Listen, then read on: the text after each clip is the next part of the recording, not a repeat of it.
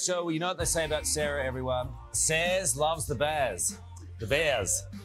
The what? Beers. That I do. So what do bacon smoothies and camel dung have in common? Well, you're not sure? Shockingly, they are new beer flavours. Oh, camel dung is a beer flavour. Oh, my goodness. Okay, well, I'm looking forward to learning more about this, Carlos. We have beer enthusiast John Thompson here. You've brought all of these in the studio for us. I want to start with the camel dung because what on earth? Well, the camel dung's been used in traditional times to smoke meats and, produce flavours when there maybe wasn't anything else around. And they've actually used the camel dung to smoke the barley. So if you have a smell of the barley... Do you want to go first? Not really. Carl first. It's not really my cup of tea, that kind of thing. Oh, it smells quite like a bonfire. Yeah, absolutely. Yeah. Now taste the beer. It's really So smoky. you're really putting forward that absolutely smoky flavour into the beer. Yes. So can we guarantee there's no actual dung in this beer? Carl, you got to be up to? Yeah. There's no dung in here? Absolutely not. Right. No, it's just used for the smoky flavour. So what do you... Oh, that's a strong taste.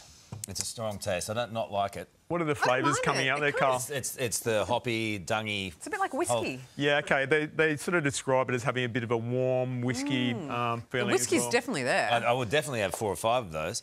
What about moving on here? And we've got... What's this one here? OK, so that's hops, Carl, which is one of the ingredients in a beer. It's pelletised hops. And you've got this... And again, then we have it like similar to the Barley. this smoked barley, and that's been smoked Bacon. from the manuka tree. Oh, this is the bacon one. And this is I'm gonna like this. and with the bacon flavour in this, you've had bacon steeped or soaked in vodka for 1 to 2 weeks.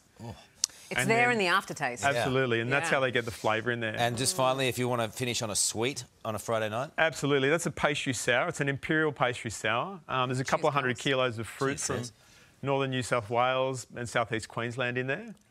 Oh, that's nice. I That's like nice, that. yeah, that's nice. Yeah, winter. refreshing, isn't it? So it's put forward as the adults' version of the Sunday breakfast. Really, I really love it. interesting stuff. And you can see all these beers at... You can see them all at Gab's Craft Beer Festival at the ICC this weekend, Excellent. tonight and tomorrow. Beautiful. We'll be we've- there. It's just gone 9 o'clock, so Sarah and I are just going to get into it. Hey there, Today fans. Sarah and... What's my name again? Oh, my goodness. Carl. Hey, thanks for watching our YouTube channel, though. Subscribe now for more news, special reports, and amazing Aussie stories. And Carl misbehaving, Whoa, of course. that never happens. always happens. What's she talking about? Always happens.